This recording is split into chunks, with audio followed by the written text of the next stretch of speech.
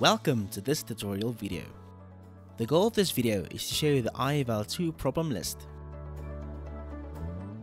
In this video, we will start on an open Eye Eval 2 form. For more information regarding the Eye Eval 2 form, please refer to the Eye Evaluation 2 form overview user manual linked in this video's description. Click on the problem list subpanel. The problem list subpanel will expand. An explanation will be given for each field and option on the problem list subpanel.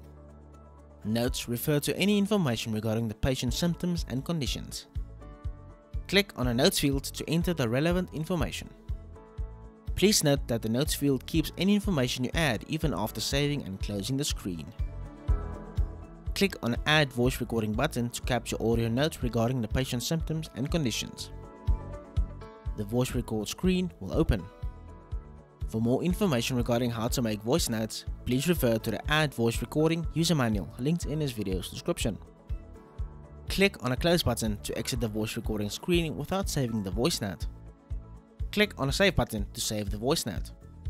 The voice notes will be added to the Notes section of the problem list subpanel.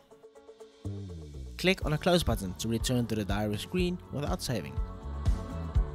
Click on a drop-up menu next to the Save and Close button for more saving options. Click on a Save button to save the changes made without closing the form. Click on a Save Lines to New Macro to create a new macro. For more information regarding macros, please refer to the Macros Billing Combinations user manual linked in this video's description. Click on a Save and Close button to save the changes made and return to the diary screen.